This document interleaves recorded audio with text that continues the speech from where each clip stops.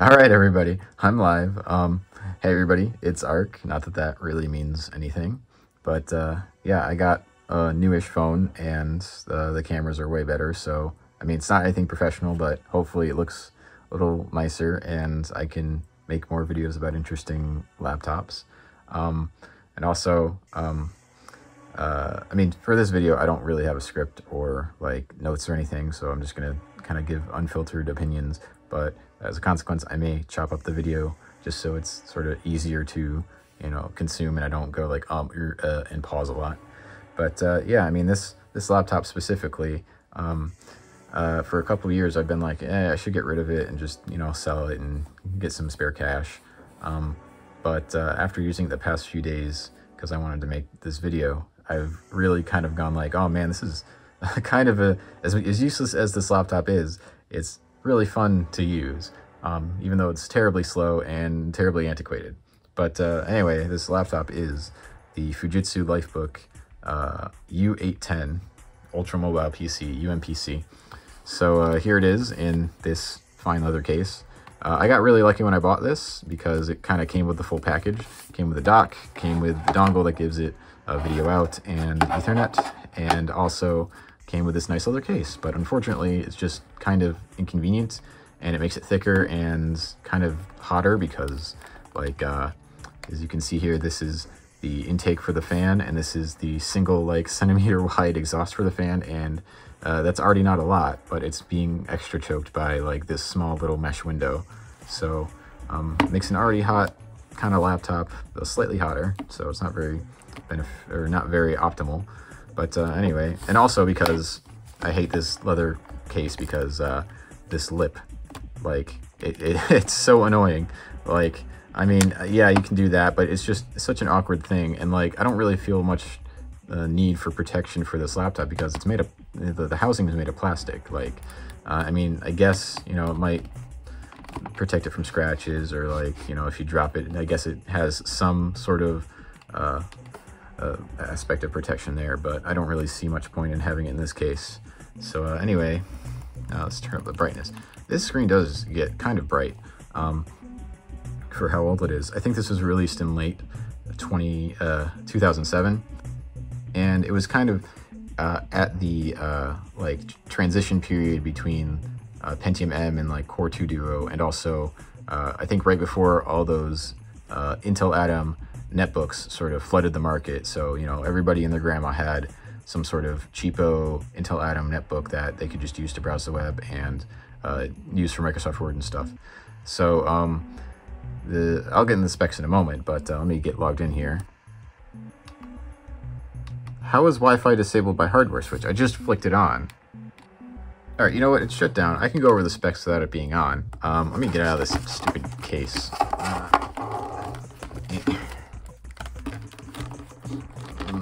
I'm always afraid of, like, I'm gonna break it. All right, throw it aside. Anyway, here it is. It's actually kind of nice to hold in the hand.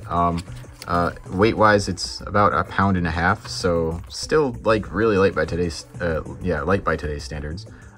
This battery is actually like still perfectly usable and has most of its charge left, so I'm really happy about that. And I put in a 120 gigabyte SSD, so it uses 1.8-inch ZIF SSDs. They are the same size as like people used to put in their old iPods. So they're kind of common. Mostly mechanical ones are common. I think SSDs are a little less common. But you would want to use an SSD in this because this came with a mechanical one, and it got very hot. And even then, it was like throttling like the entire system because of the heat it added, and also the sound it added was not very pleasant. I'll put it in this dock because that kind of makes things easier, and I don't want to type on this little ass keyboard. So slides right in there. This dock is pretty nifty. As you can see, it adds 3 and then plus 1 USB, and then a VGA, and then Ethernet and power right there. So I guess I'll plug it in. I have enough battery to last through this video for this laptop though, so I don't really need to plug it in, but whatever, might as well top it off. So yeah, let me open it right back up. I might have to re-angle the camera for this. All right. So, oh, well, I might as well go also some things about the laptop. So there is a webcam up there. It is not very good, but I mean, that's kind of to be expected for the age and the size. There is, so this is a resistive touchscreen. Resistive touchscreens are the ones which are like the thin layer of air in between like two layers of film, and it like you connect it by pressing down on it. It's a type of touchscreen the Nintendo DS used, and I mean it works on the DS because, you know, it's sort of made for that, and I guess they made it work. But here it really sucks, and in Linux it just doesn't work at all. So I mean, I don't care about that at all. Fingerprint reader, which is kind of nice to have, even though these are like old as heck, and I don't know, they just kind of suck. This is the mouse right here on the right. It's kind of like a track point, but it's way slippier and kind of sucky to use. And right here are the mouse buttons on the left. There's some macro buttons, but I've never gotten them to work in Linux. This came with Windows XP, and it had all the drivers installed, and everything was like kind of working all right, but I never really found much utility in using any of the function or macro keys. As you can see, the keyboard is rather small. I think these keys are like less than a centimeter squared in area. And you can sort of hold it like, I don't know, a Game Boy or something and type like that. Or like those Xbox 360 chat pads that you could attach to the bottom of the controller. But I find it kind of uncomfortable to do it that way because the machine gets kind of warm. Let's close it up and see other I/O. Power, SD card slot, there is a volume rocker, and then you push it into mute. So it's kind of all right. Microphone, headphone jack. There's the physical Wi-Fi switch, which I was having problems with. Let's go this side. There's the power switch. There is, I don't know what the heck this is. I have no clue. Is this a smart card reader? I think. Or is this express card? I think this is express card. Or this could be card bus. I don't know. Whatever it is, I don't give a shit about it. Then there is a single under this flap USB port. All right, that's a little nicer, isn't it? So nice and moody. Yeah, it's taken a while to boot up, which honestly, it's kind of bearable. If it didn't have the SSD, it'd probably really suck. It's kind of just sticking out the screen. All right, let's log in. All right, it connected to Wi-Fi immediately. So I don't know what the deal was when it was kind of not working before. Anyway, what I wanted to do was, I haven't updated this OS in a while, so I wanted to update it and see how long it took. So sudo or sudo. There's some weird flashing light outside, but I don't care. I'm using void, so xbps install suv. I forgot my password again. Oh, wait.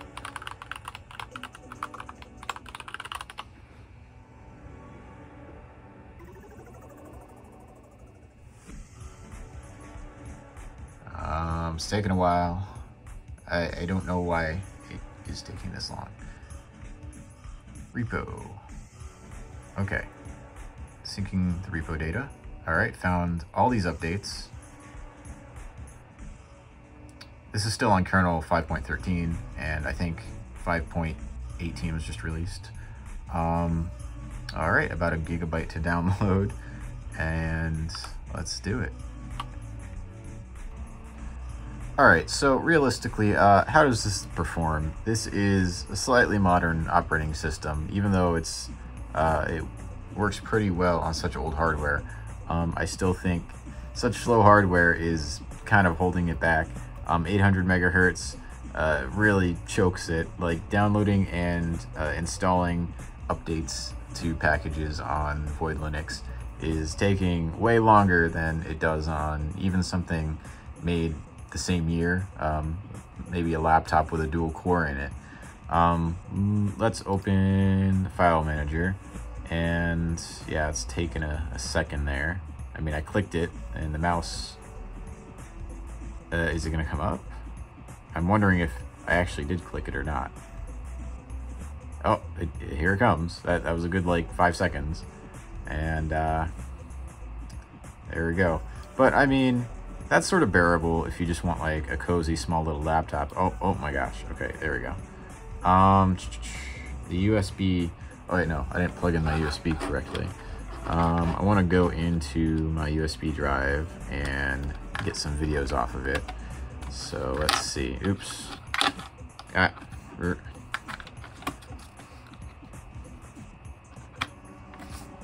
I'm unsure if I installed the proper... Okay. Alright, I'm on my USB and I have a couple videos that I like to use to test just video stuff. And I have Peter Gabriel's wonderful Sledgehammer music video and a couple episodes of Sailor Moon. So let's just copy over this. Copy. Let's go to home directory. It's taking a second. There we go. Let's go to videos. I think the updates are still going on in the background. So, I mean, it's not too much to ask in terms of multitasking to do updates while I do other work, but let's paste those videos here. File operation in progress. Okay, it's going at a reasonable speed, it looks like. Alright, that was kind of like a normal speed for transferring files over USB 2. Are the updates still going? Yeah, they're still unpacking things. So CPU is probably being pretty pegged right now. Let's see the task manager, or the task, yeah.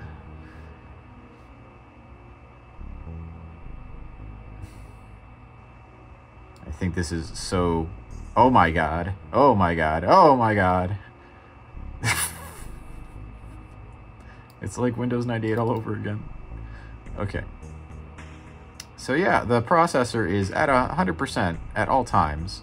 I'm using about half of my memory, but you know, 400 megabytes for having the terminal and file manager open is pretty reasonable for XFCE. I think that's typically around what it would be at. What else is here? Swap, it dipped into swap a little bit, but I'm not sure why. So let's play some Peter Gabriel. And I'll probably mute this so I don't get fucking copyrighted or whatever. Let's turn on the sound. Well, I want to turn on the sound so I can hear it. Actually, I don't really need to. I've heard this song a million times. Is it opening? I'm just unsure if it's not opening because everything's happening so slowly.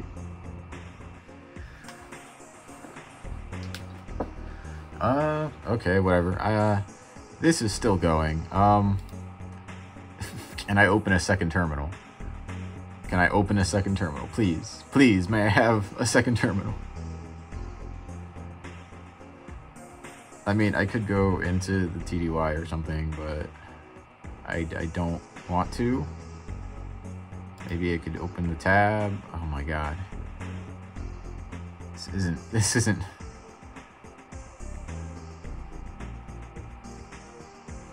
I know it probably doesn't, like, seem very apparent, but when you, like, click something and it just doesn't immediately happen, it feels very weird. Okay, let me do another tab.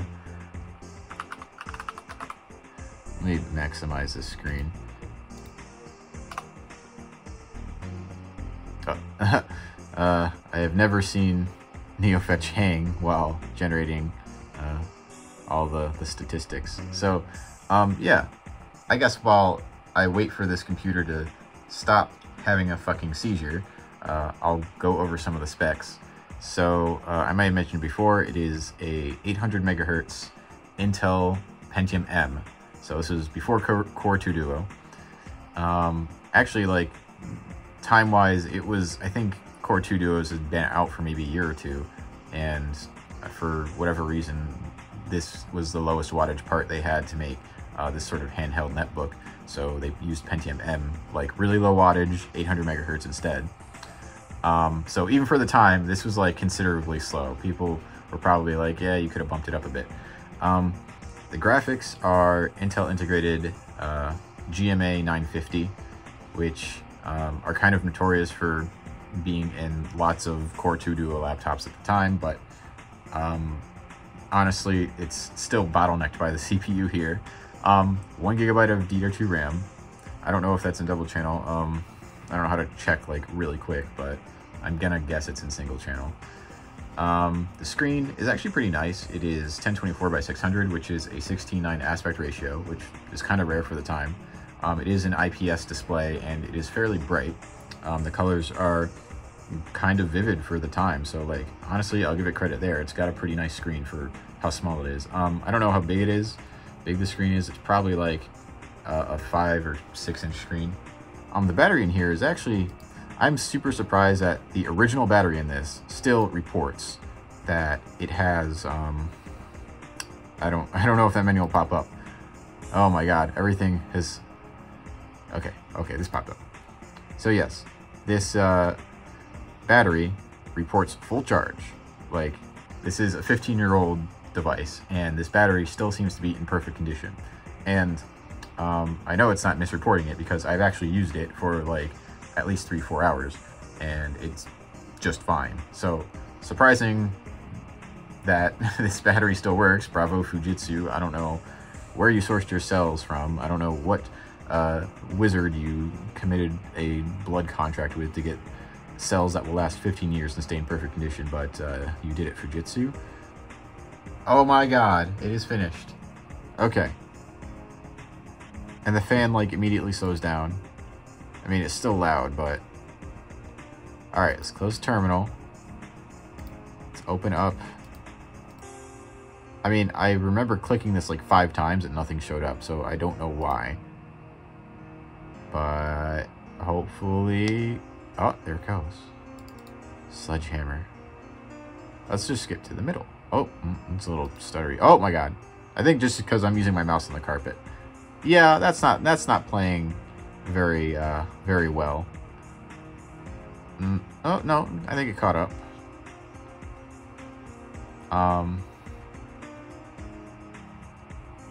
No, it's stuttering pretty bad. I wonder how many drop frames there are if I run this from the console. Open terminal. Okay, let's close the file manager to save valuable CPU cycles. MPV Peter Gabriel Sledgehammer. Alright. Yeah, you can see it is dropping many frames. Let us skip to the center where there's actual video going on. Okay, Mr. Gabriel's having a fucking acid trip. And yeah, it is dropping like pretty much a quarter of the frames, I feel like. My mouse is wigging out because it's on the carpet. That's not good. That's not too good. I wonder what bitrate the video's at though. Because if you get the bitrate low enough, where you can like balance the quality, and so alright. MPV. Here, I'll unmute this because I don't think I'm gonna get copyright striked for anime. Maybe I will. Fuck. Okay. Sailor Moon. Episode 1, MP4.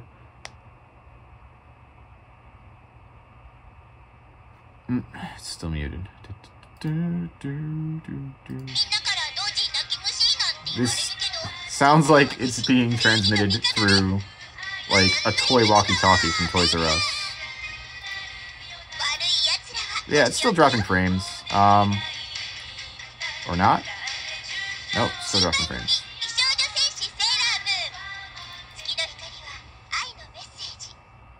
But it looks kind of smooth. Let's see the intro. I'll use the volume rocker at the side to lower the volume. Oh no, I'm raising it. Okay, lower it. Yeah, it's kind of choppy. Oh, wait, no. It seems to be fine. I can't judge. I keep on going like, oh, it's fine. Oh, wait, no, it sucks.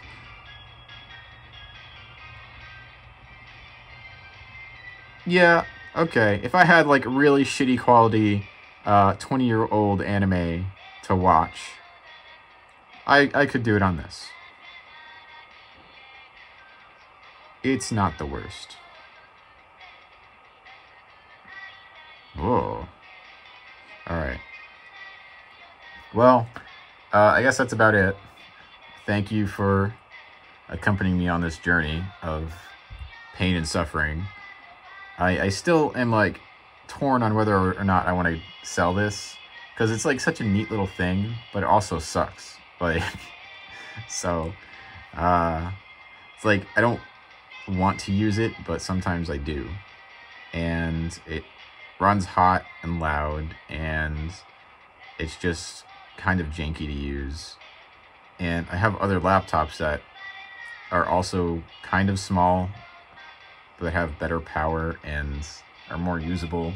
Anyway, I'm just torn on whether or not I want to get rid of this.